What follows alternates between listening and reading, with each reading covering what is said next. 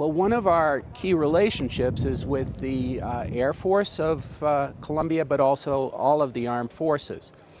Very good partner, our best partner, and our most capable partner in the region. So Relampago is an example of that relationship and highlights the efforts that we undertake together.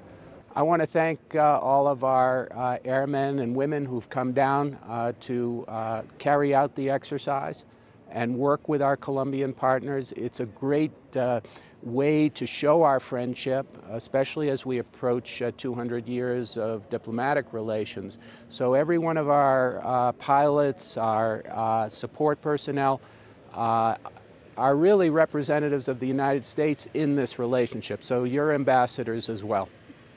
In 2022 will be 200 years of diplomatic relations between our two countries.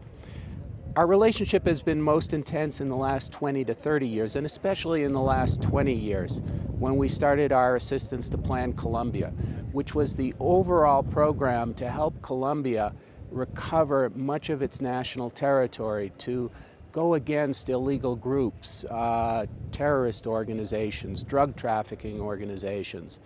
And so our support and our friendship has been very, very close, especially for the last 20 years. And we look forward to 2022, when we'll celebrate that 200th anniversary